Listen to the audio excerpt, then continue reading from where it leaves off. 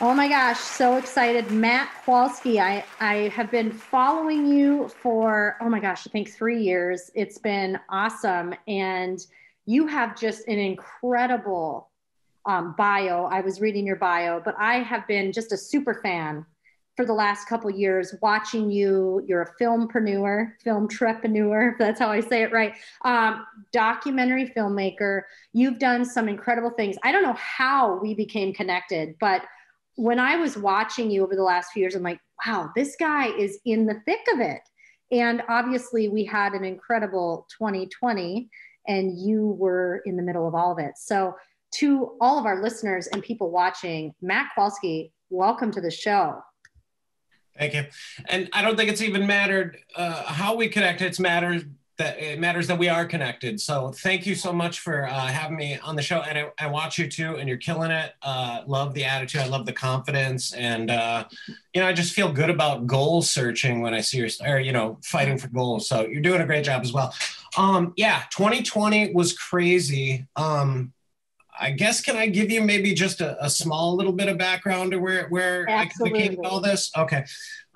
So always been a TV movie fan, latchkey kid. I guess I'm Gen X, so kind of grew up with the TV. And so I also really like journalism, Hunter S. Thompson, stuff like that. So I went to college. I guess I graduated in like 2005 for filmmaking and journalism.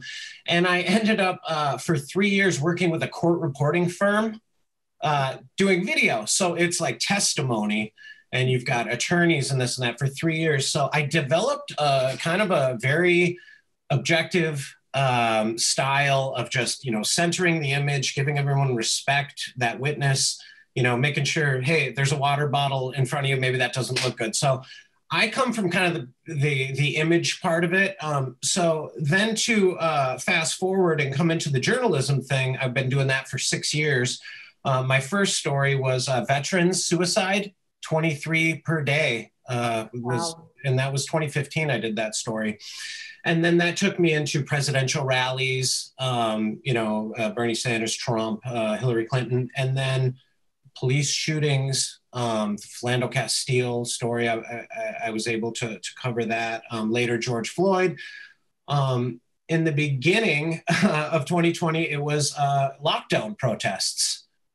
So that's when I first really came into 2020 on that. And I actually, interesting enough, I actually got horrible messages for that, like saying that people wish that I would die of COVID and this and that because I was out there covering those lockdown things. And so it was a weird time. And I think propaganda was firing everyone up, and then what the government was doing as a journalist. And I knew there would be backlash. So, I mean, I pretty much saw it coming and thought I would have a pretty busy year. No one really saw, I think, the George Floyd video coming. And then this also took me, and again, I'll finish this overview here. This also took me to Kenosha, Wisconsin, with the Rittenhouse and the Jacob Blakely, I want to say his last name was, the man that was shot. And then lo and behold, DC, I was there actually the day after the January 6th insurrection, but I had other members of my team there covering that, and then the inauguration. And for me, it's kind of ended a little bit. I'm going to take a break from the journalism thing right now that the Chauvin verdict is there, and I have one of my team kind of covering my stuff, and I'm going to go back into more the corporate advertising filmmaking thing. But as you said, Filmtrepeneur, you pronounced it perfectly. It's just film and entrepreneurship, and I really just make my living making films, is essentially. I love it. Well, the reason I had you on the show is obviously 2020, I was watching through you a very non-biased reporting, which is important. And I'm not here to put a judgment on the media right now. It's not like the media is this or that. What I want to talk about is your type of reporting was what I watched. And it's really important for people to know that. Why I'm highlighting you is because we need more you. Okay, we need more Matts, right? And I think I get why you're taking a break. You just were in the thick of probably everything of 5 years. So in 5 years, now you're in Minnesota, correct? Yes. So I'm in Minnesota. You're in Minnesota. You have been involved in quite a few things recently. And then, we talked about the Castile shooting as well. So we have what happened kind of kicked off this whoa. And in Minnesota, if you live here and you understand the Twin Cities, it was really rough. We went through that time, and it kind of was, the Trump stuff was building. The election was so fiery. Let's start there, because we're going to kind of progress. Trump. We don't need opinions, but when you're in the media and you're shooting this and you're in it, describe that experience on the campaign trail with the wild stuff that was happening. How did you feel as you were going through the campaign of 2016, that presidential election? Oh gosh, yeah. Now you're making me think back to 2016. I was getting with I was kind of heavy into the Libertarian Party of Minnesota then, and I remember we were going to talk about that, and that's something I've served 4 terms as the executive director. I will not be seeking a 5th term. They're going to have their convention here May 8th. Get along great with them. It was just a great, I'm really a better person for having been served. And I think they're probably maybe a better party, because of me being there too, so it was a really good experience. So I was definitely watching the Gary Johnson stuff, who was the third party and actually did better than any libertarian. But I will say in 2016, with all the propaganda and stuff, it seemed the narrative was, we have 2 things we don't like up top. And I think, nobody really cared for Trump and nobody really cared for Hillary. And I think a lot of people probably even stayed home on the side of Democrats and kind of hung Hillary out to dry. And then when we got Trump, I think the media just feasted. I mean, that was a story. I think there's a sociopathism to the media, and that they kind of need to gaslight people and they sort of feed on your rage.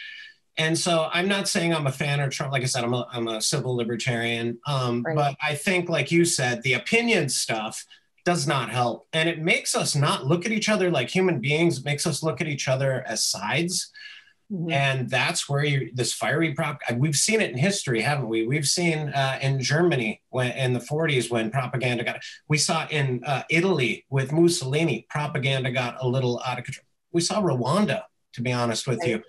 And what I see from other countries using this propaganda is it's become the cool thing to hogpile on America and take away from, maybe their bad things to make America look so horrible. And when everyone just picks a side, it just adds to the flameage. And I think with my style is, look, I'm just a human being out there. Like, I had to take a step back because literally, I cried probably 3 days in between my last job and that verdict, because I was like, okay, I can feel now, because I had to just be working and stuff like that. And people treated me with respect, and I was in some very, harsh situations. And I felt like the cops, the protesters, whatever, they knew I kind of looked like I should have been there. Okay. I was doing my job the whole time.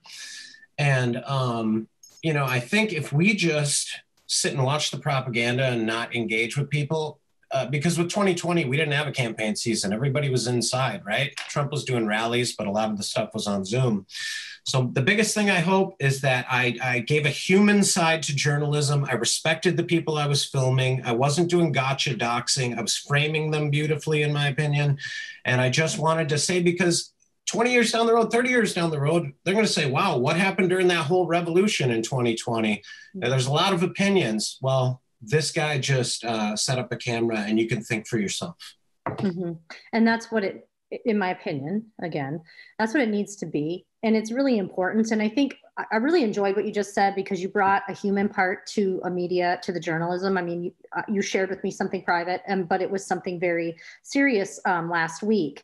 And last week, if you're listening and it's not real time, obviously the Chauvin trial and what the verdict came in, or no, it was, last week. And it was heated. You had journalists getting hurt, we want to bring a side to both sides. You see all this other stuff, but there's a lot of things going on in the background. And you showed people that world on your social media. That's why I started following you, because you were showing this other side that you can't go on to a mainstream media outlet and see that. You were showing the real stuff. And it was really important to see like, hey, there's a lot of human beings involved here. This isn't just where the camera is. There's people behind the camera. There are people, business owners with their businesses on fire. Mm-hmm.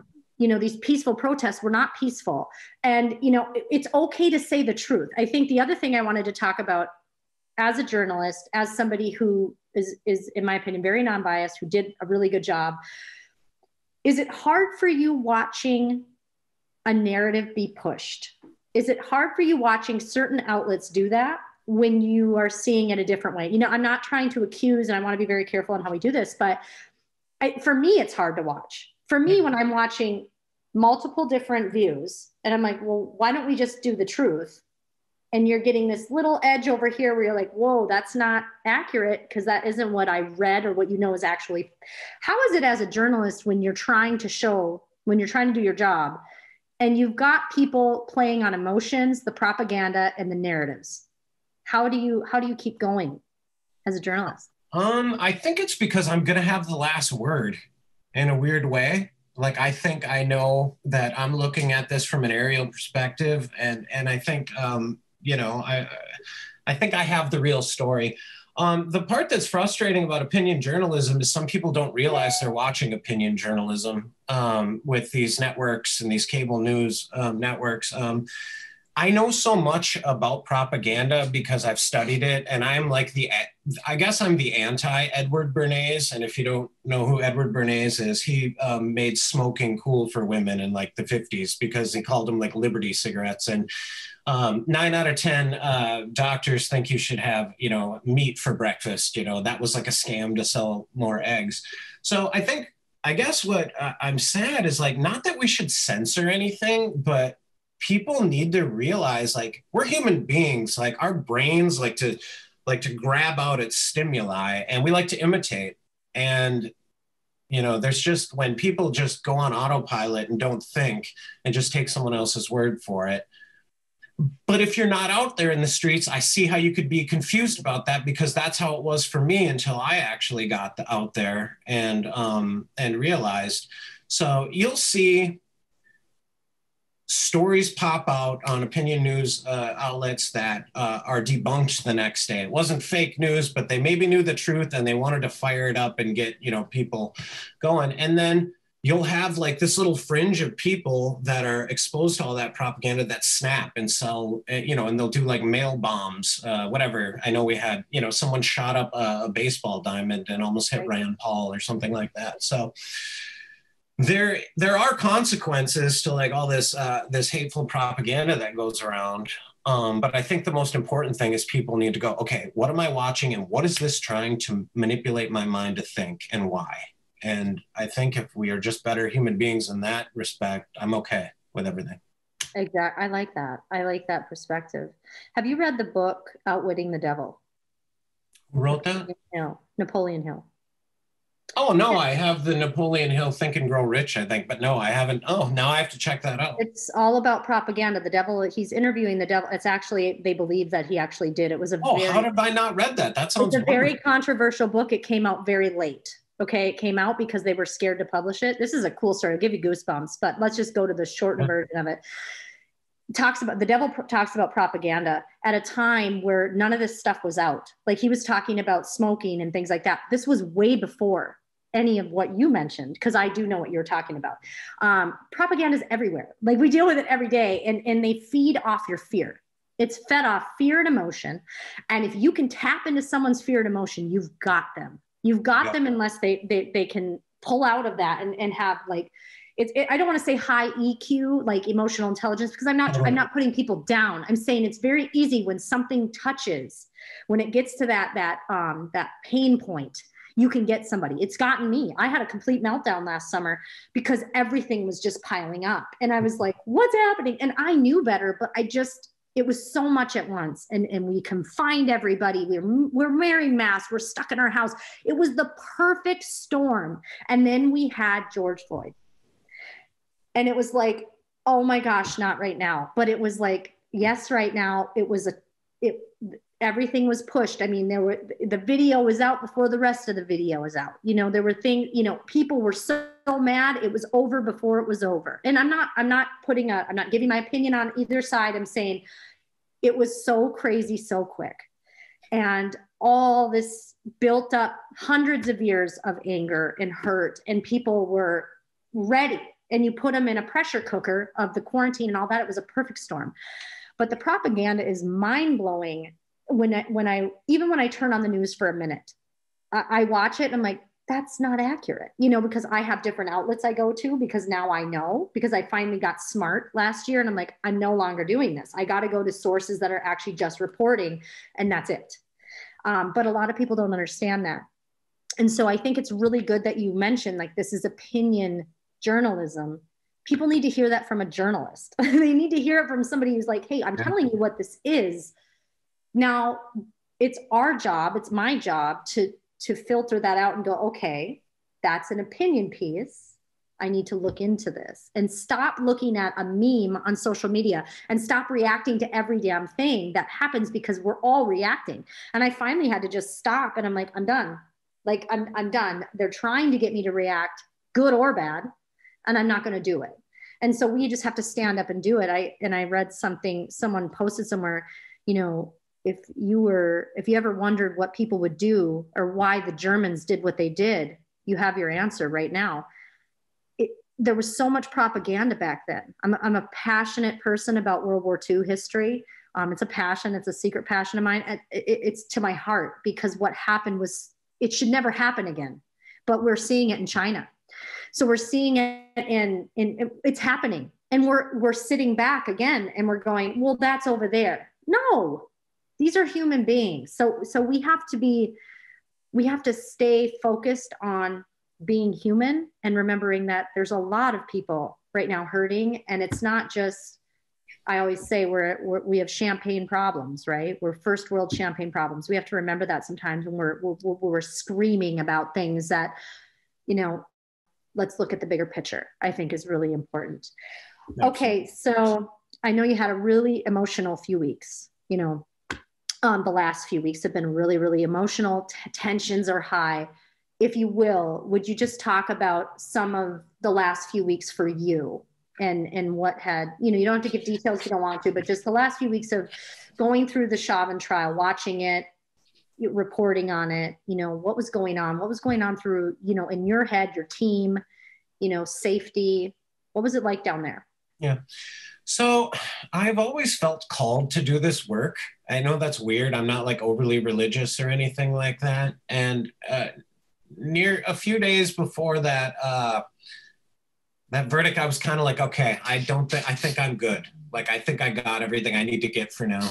Mm-hmm. And what happened was, unfortunately, I mean, I've done it for 6 years, but the material got too popular, I think, for what we were doing, because what happened was, I work with a news agency in Germany, and, you know, they send some people that I've ended up being friends with, because Minneapolis has been the epicenter. So I've got that guy named Raphael and Edgar. They come, and a lot of times they'll go live. I don't go live. I just make, you know, my documentary packages, and it's a couple minutes that go out to the world. And then I hoard the rest for hopefully a future documentary that I'm doing with my friend Mason. And then, speaking of Mason, he actually was with me in January. He started coming along, and so he's going to take over kind of some of my stuff. But I was bringing him in at, you know, as this last week. And what happened was, another one of my friends, I post a lot on Facebook, right? I think if you really want to see what I kind of have going on, probably if we're friends on Facebook, you see the most, like, versus any other social media, or like the intimacy stuff. But I have other friends who are in this industry, and some people were not welcome at some of these protests because of the doxing and the opinionating and stuff. And so, like, you talk about the propaganda, and it's like, this is kind of weaponized in the sense that, yeah, you only saw a part of George Floyd, and I'm trying to comment on a lot of things you're saying, but the George Floyd thing, it was like, boom, it's on, weaponized propaganda. I got called out to Wisconsin when that was happening, because I was covering all this. And the first day, the news desk sent me, and I saw the Jacob Blakely thing, and they sent me a Twitter video. and it's a cop getting hit in the face with a brick. Okay, that's what. And I looked at it, and I got my son. I would have had to make arrangements to go get a sitter for him or whatever, and I'm going to go there, and I go, no. And I didn't go. And then a couple of days later, when the Kyle guy had shot those people, they were like, okay, you need to get in here. And then we already had some in there. So I went in there, and I was able to actually interview one of the shooting victim's girlfriends. I actually got a nice exclusive out there and got to talk to her. But like, as I'm doing that in Minneapolis, there's a video of some guy getting shot in the head down in Minneapolis. And they're like, oh, the cops killed another one. Turns out this person had murdered someone else in a parking ramp. And the video went out, and boom, robotic. Like, there is a robot thing going on with this. Right. I'm not saying that police accountability isn't a real thing, but how are they able to just boom, and then the stores are hit? One of my friends was out reporting and had someone with them, and I think they had a bulletproof vest and a camera. They were robbed that night, and I don't think that person really came to a protest again after that. So now there's people kicked out of it. I'm kind of in there because I'm doing my humanistic journalism. People are respecting me. I'm kind of like a nature videographer. I'm sitting in the back, and birds are, flying, landing on my shoulders, and I'm cool, right? They're, everyone's used to me. And so my stuff and the people I work with stuff started getting bought by sensational outlets that certain movements were watching and just watching our cameras, waiting for it to go to live. And the thinking behind that was that it was either sensational or, something that would bring like a Charlottesville type violence onto them. You get someone fired up, right? And Billy Bob grabs his car or whatever. But what happened was Edgar got kicked out and confronted on camera. We got this. Raphael got hit because this other outlet was taking, and he was out of it. And I noticed I started looking like when I started going into that Brooklyn Center stuff, I noticed it was like I was, they were watching me, looking for my feeds and stuff, but no one could figure it out because I'm a straight shooter. I always come. And so later on, I figure out, oh, so they're like checking us and like floating our pictures around and stuff like that. And I'm just like, God, I didn't like the feeling of it. And Mason was kind of broken already. And now Mason's kind of dealing with the aftermath of that still, because they're still checking out lives and stuff like that. So look, I sometimes if you do your job correctly, it just doesn't matter, because that other thing can come in and screw you up and get in your good standing. So I'm not by any means quitting journalism, but that gave me a bad taste. And like, there was an edge at Brooklyn Center from the Dante Wright thing. There was different people that I didn't always see. And, that CNN guy, old camera, he got like an ice bottle to his head, and they drilled that. So I'm a big Fritz Lang fan, and you talk about Germany and World War II. Mm-hmm. This is the best way I can finish this part out. Fritz Lang was brought in by Goebbels to say, hey, Hitler saw your movies. We love it. We want you to make the National Socialist movie. You're going to be it. You're going to be the guy in German film. He's like, okay, great. So he went home, packed his stuff, jumped on a train, and got the heck out of there, right? And there was this harrowing story. Later on, William Friedkin, I think he did The Exorcist, actually interviewed Fritz Lang about his filmmaking and being, really a Jew in that fascist thing, and really just having to flee for his life. And they talked about, is that why some of your movies were so dark later in life? And he goes, look, and I say this too, because I don't work with the Libertarian Party anymore. I'm not a politician. I'm a filmmaker. It's not my job to really fix this stuff, but hopefully I can show you the social evils of our time. And maybe a politician will do about it, but I don't care what anyone says. A mob on both sides, that's what he said. The mob is a great social evil of our time. And the problem is with a mob, one person, it doesn't matter. You get warned once or one thing goes wrong, it's a hog pile. And I heard about that happening in Portland where people are getting beaten to death and stuff like this. So it didn't feel as safe, and it just felt really edgy. And I'm sure, like you said, it was because that Chauvin trial was so close that everyone was just kind of like losing your mind. You feel that energy out there. So Mason's going to still continue that or whatever, but 6 years was good for me. Now I'm going to focus on some other filmmaking stuff, and my story's not done. I'll still cover it, but I need, for like my mental health, like I need to take a break from that stuff for sure. I agree. I think, well, everybody needs to take a break. I think it would be great if the media could shut off for like a week. Yeah. Let everybody just take a break. I thought about it. One thing that I noticed in the last couple months, I was looking on Netflix. I'm looking for movies, and I love documentaries, by the way. So it's fun that we're doing this, but I love documentaries. There is nothing happy. If you look on Netflix, look at how the whole world is putting us in this yucky place. It's again, there's no joy. It's all horror films, documentary, murders, documentaries. And there's nothing wrong with that. But when you don't bring this happy, like there's no happiness. Like all we're seeing, and we're just getting flooded with it. But there is good stuff. Like take away all the things we just talked about. There's really good things happening in the world still. There's still really good people out there. Like cops, there's still great cops. There's still great people. There's still lots of amazing things. And we have to really focus on that. But it's really hard if you keep people in front of a screen. And that's what people are doing. We're in front of our screens all day long. And so we have to pull away from that. So I'm proud of you for taking a break. Like it's really good for you. Okay. Yeah, it had to be done, but thank you. And if I could just add to something you said really quick about the screen. Yeah. There's like a Hippocrates Socratic conversation somewhere. It was actually in the film The Conformist, which is about Italian fascism. And they said there was a very sad thing because these prisoners or Neanderthals or whatever, they would sit in a cave and they would watch the shadows from the fire. They wouldn't watch the fire because they were in the cave in the prison, so they could only see the shadows in the darkness. To me, that's your screen. That's your people just trapped in. They're not seeing the fire. They're seeing it as someone else's perception of reality. That's what we got to get out of. Yeah, exactly. So let's talk about some joy. Okay. Yeah. I want to hear this now.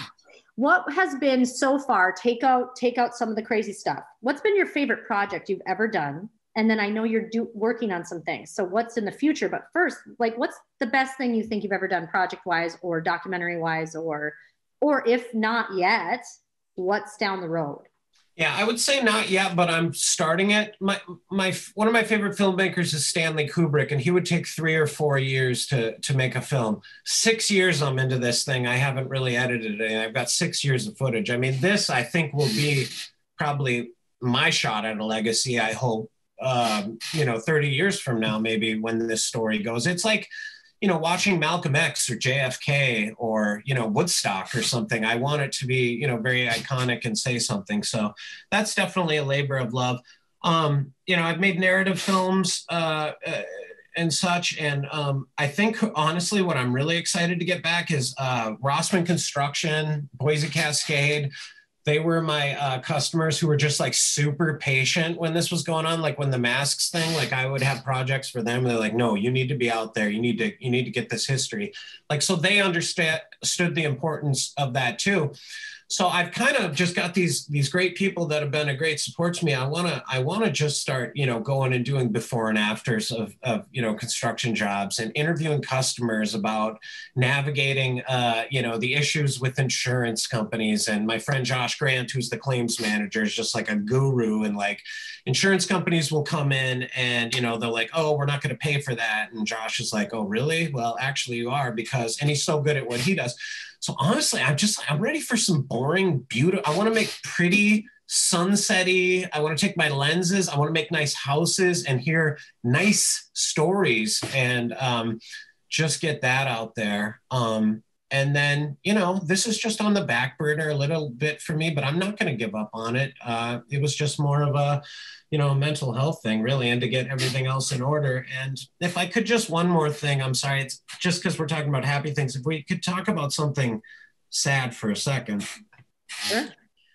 When I saw the George Floyd video come out, my friend Chris Holbrook, by the way, is the chairman of the Libertarian Party. He was a victim of police abuse, getting signatures, back in like 2017. So he was very into this movement. So a lot of the times a protest happened, he'd send it to me and I'd get a lead and I'd be able to go get it. He sent me the video and saw it, and I watched the video.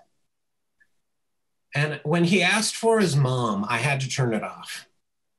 So I'm going to tell you that I never saw the video until the cop got on all 3 charges. And I saw someone post something like, oh, the mob kind of got their way and that's why they went after it. So I said, okay, I have to watch this. And I watched it. And like, I kind of got like a weird flash, like, how was I able to operate in this when I didn't even know what really happened there? And like, how did I was almost surprised that the cities didn't burn more, because I saw that and I said, no decent human being is going to be okay with that, to see the whole thing. And I'm sorry, when I did watch it, and again, not being biased, was a human being telling you, it looked like a cobra over their kill, and just like the looks that were going on. And I thought, how horrific. And I had never known. And like, really, that was massive trauma expelled out to the world. Mm-hmm. And I think psychologically, we need to be aware that not only are you not informed by watching this propaganda, like it is literally detrimental to your health, possibly. And I don't think censorship is the way to go, but I think education is the way to be going, like, hey, you're going to watch something that is going to affect you in a certain way. And when I watched it, I felt like an idiot that I was able to walk around there thinking I could do whatever I want. Now, when I saw what those organizers were saying and how they were describing it, I was like, oh, wow, that really was bad. But I like what you said. No, I don't hate anyone. I really like human beings. Police accountability that's where my film will probably go. Like you said, what have I done that I like the best? I think I'll follow where this goes, because there's qualified immunity, liability insurance, state lawsuit. Doctors, if they like go in and like mess up too many people, they can't get insured. They can't operate.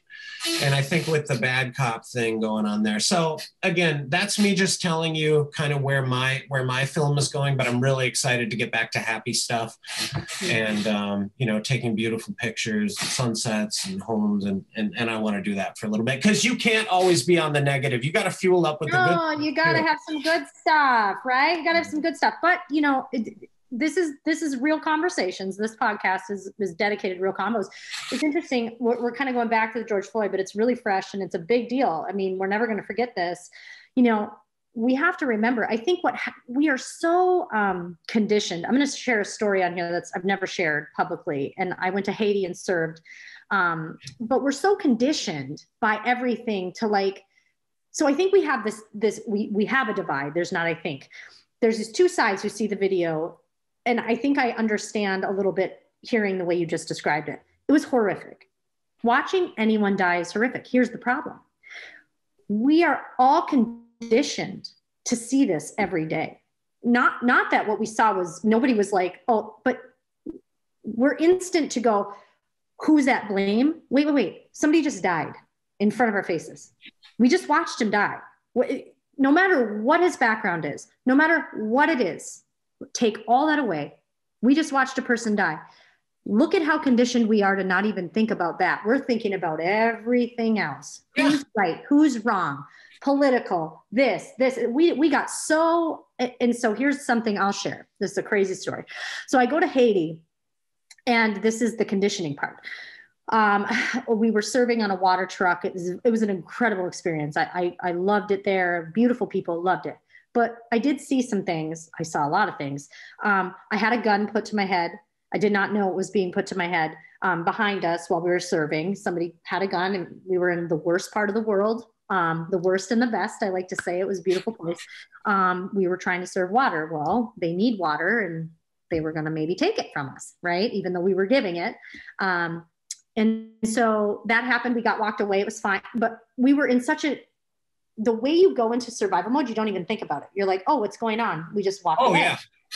Yeah. So as we left, we were driving. We had to get out of there kind of quick. And it was just me and another woman with me, and then the driver. And I had saw someone in the ditch who clearly got hit by a car.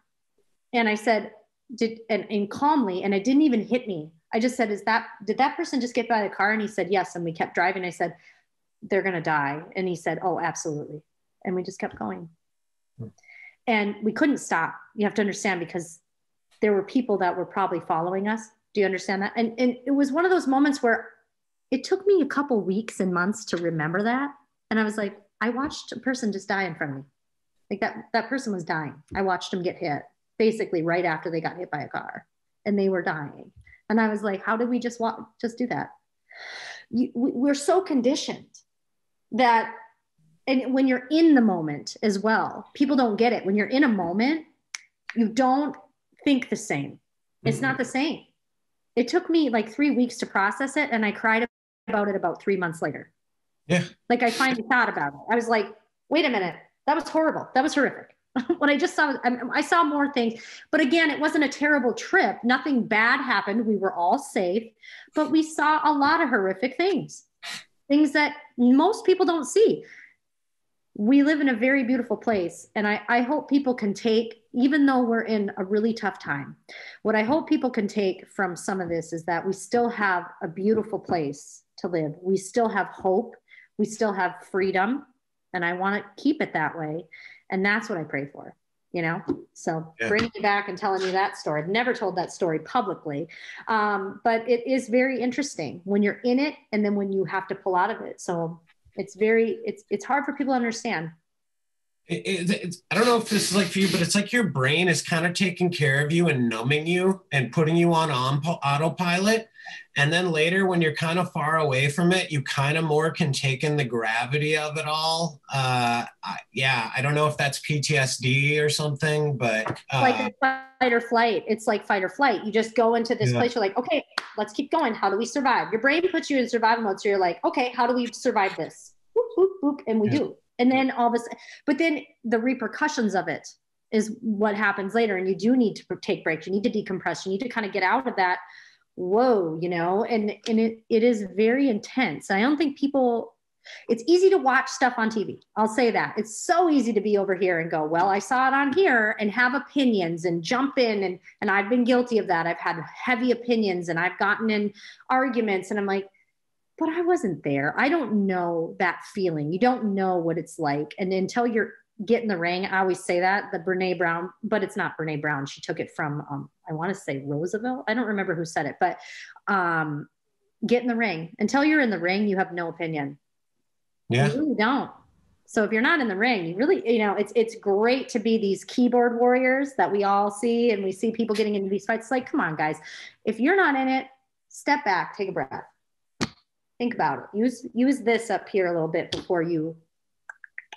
Yeah, because otherwise you're just looking at the shadows on the wall, right? And, looking at the shadows. And the other thing you said about seeing this stuff on TV, I just hope the computerization of America, and I agree that more freedom is what we need, by the way, not because these countries too, by the way, hitting with us, I think they think it's going to make us weaker, but I think as long as we stay more freedom and adjust to these things that are happening, I think it's going to make us a better country. But I would just add, let's not lose our empathy over watching these people, die over the screen, because I think that's maybe another scary thing, is that eventually we don't care because it becomes so common, and that, we lose our humanity in that regard too. Absolutely. This has been probably one of my favorite interviews, to be honest. It is so good to get your perspective. And that's why you've been on my list since the first day I did this podcast. I'm like, he's on my list. And I just, because it's a side of me that I wish I want to talk more about. And it's hard because you got to have people who are in it, because I don't want to have opinions on this. Like, I want to have the real conversation with the person right there. So you got in the ring today. Thank you. You invited me into your world a little bit, and all of our viewers, listeners, and everything. So we know about the future. We've got your links. If people want to contact you for anything, maybe, we've got millions of listeners on here. We're in countries all over the place. Anyone that wants to contact you for anything, real quick, do you have a website, or is there anything that you want? Yeah, it's kowalamedia.com. It's a little behind because I've been filming the revolution, obviously, on posts, but otherwise info at Kowala, Kowala media.com, but that's all on the website as well. I am Shylo Ekstrom, and our guest, Matt Kowalski, today was incredible. Thank you so much. We'll be looking forward for that documentary that's going to go viral on Netflix one day, and I'll be watching. Okay. Thanks so much for having me.